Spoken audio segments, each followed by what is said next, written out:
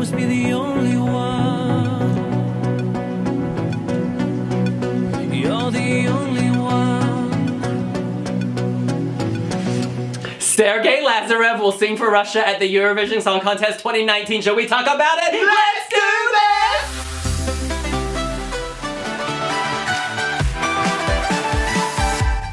Pozdravляю! Pozdravляю. Congratulations to Sergey Lazarev and to Russian Eurovision fans. The king is back. Who's the only one? Sergey Lazarev. Yes, the televote winner in 2016, a very competitive year. He is back. He wants to take what is his, and we cannot wait. Devin, what is your first reaction to the news? Oh, he's a father now. So my first reaction is there's gonna be a mini Sergey Lazarev in the hall looking at daddy, and we're all gonna be loving that moment. Nikita is so gorgeous. Nikita slays.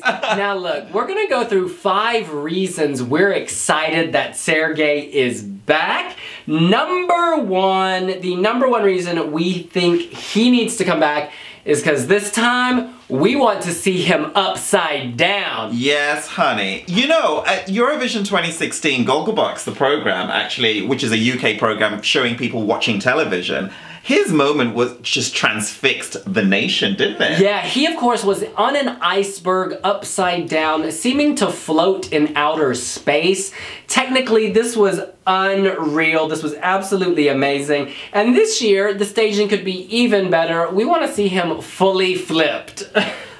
On an icy asteroid, half naked, this man can weather any storm. Absolutely. Number 2, the world deserves another Eurovision video opening showcasing his physique for at least 30 seconds. At least, William Lee Adams. His music video in 2016 was among the best we've ever seen at Eurovision. It was so technologically advanced. At the beginning, he's shirtless in bed, his stomach opens, you fall through. Oh, babe, listen, this is a man that consistently just shows love and courts love from people. Remember, Russia has had boos over the years. Sergey Lazarev came on the scene. It's all congratulations, honey! Yes, but sticking with point number 2, in this music video, he had Miss Universe Russia. O.M. She was the woman. He is so connected to all these people. She killed it. Vladislava Ivashenko, yes. Miss Universe Russia. So he's gonna give us another amazing music video.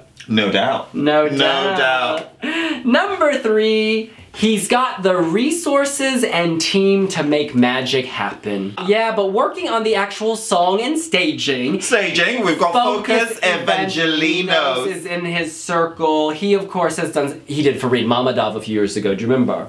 Hold me, just control me. Azerbaijan 2013, killed it. Demetrius Konstantinopoulos, group composer, Shady Lady, Philip Kirkorov's on his side. Amazing. He often works with Alex Panay, the vocal coach. Amazing. And why do we bring up these names? Because on Instagram we've seen that the Dream Team has been working together. They were in Moscow recently doing something. We could only assume it was for Sergey. Not just that, Sergey Lazarev is loyal. Loyalty first. We know Philip Kirkorov is gonna be on this. I mean, look at the magic he did with Doritos. Look at the magic that he did for Sergey with the Tolmachevy's, with Sergey. He always does magic. And the point is that Sergey is friends with all of these people. Now, the actual team's not been confirmed, but he'll be working with his friends, presumably. No doubt. Yeah. No doubt. All right. We just gotta say, they also made that amazing stage performance from 2016, which he was climbing an LED wall. Literally climbing an LED wall. So what will he do this time to outdo himself? And you know what? Can I just point out also in 2016, he was clearly about the vocals because the man was dressed in black. You know, he wasn't even showing his beautiful body. He gave us that in the video. While moving, he managed to hold his vocals because he had to do a lot. It was a physically grueling performance, and he choreography with himself, with the screen, and with live dancers. Who does that? Yes. Point number 4. We cannot wait to see reactions from his young son. Having children changes you. Totally. So Sergey's not just performing for himself and for Russia, he's also performing for his family. Amazing. And his family will be there to support him. And I'm actually quite keen to see the reaction from his younger son looking at daddy on stage. Amazing.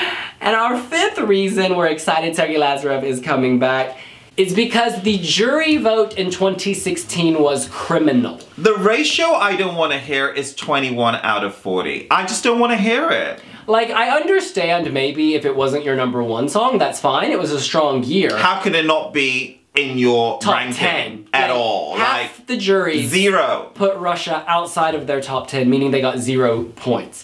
And that just seems like a stretch. That's political voting. That's political voting. I'm not calling it that. It is. But it is certainly a marker of bad taste, because how can your top 10 not feature that act? Yeah, it's just, and for so many country juries to do that suggests something a bit more sinister at play. Look, 2016 was a tough year. Jamala, a very deserving winner. Dami Ima, deserving runner-up. A deserving winner as well, potentially. Polygenova could have won. There were a lot of great acts that year.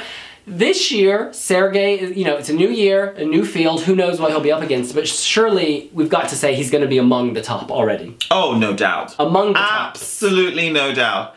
And you know what's really remarkable? If 21 out of 40 give you absolutely 0 and you still manage to finish in the top 3, it's unheard of. Yeah, he might well pull a Dima Balan. He might pull a Dima Balan and on his second run win. I think it's very wise of him to come back now. He let some other acts go for a few years. Russia had a very bad spell at Eurovision in May, not making the final. Can I just predict? Russia's definitely qualifying. Russia's qualifying, and Russia is in it to win it. I am so excited. This is gonna be amazing. Final thoughts. The network, the broadcaster will get behind Sergey. Last year, in 2018, they didn't seem particularly behind their act. I kind of felt like Julia was just kind of cast out. She was there wasn't much staging. She was a bit minimized. But this year is a new story, and they want to rewrite that story. And when you've got one of your most famous performers, you're gonna invest. So my final thoughts is that Sergey really does know how to connect with his fans. How many people will upload sort of a song anonymously to SoundCloud and just wait for reactions? He's not resting on his big name. He's not resting on his legacy. No. He actually wants to remain current, and he's giving fans what they want. Now, of course, that song was fabulously received. He then unveiled himself as behind the song. Constantly reinventing himself, mixing it up. And what I loved about that LSV track he released is people who didn't like his music heard the song and they loved it, and he was like, ha ha ha, gotcha! Bye, Felicia. Gotcha, y'all liked Lazarev.